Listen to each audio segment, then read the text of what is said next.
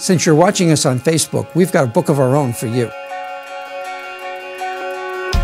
This is our engineering guide, which will help you design a part, select a material, and get you closer to knowing exactly what a rubber part can do for you. You don't have to send us an inquiry, you don't have to place an order with us, but we just want you to have this guide so it makes you a better informed customer wherever you buy your rubber parts.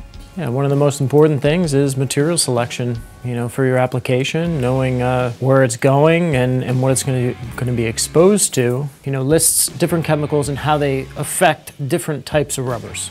That helps you solve problems where you have compatibility with various chemicals and applications. The people who need this guide are engineers, component engineers.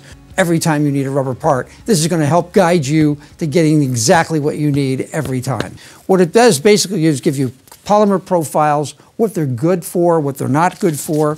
We give compatibility charts as far as chemicals. Here's the list of the materials across here. Here are pages and pages of different chemicals.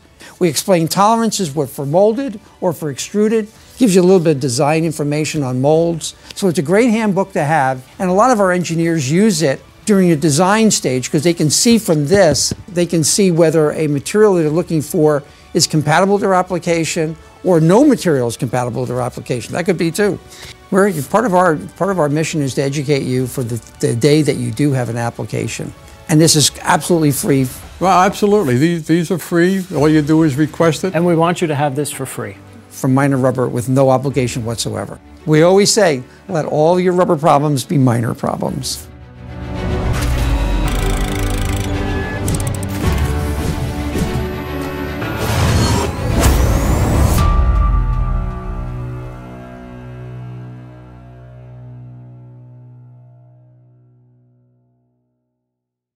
And it makes a great chair leveler. You can, if you've got a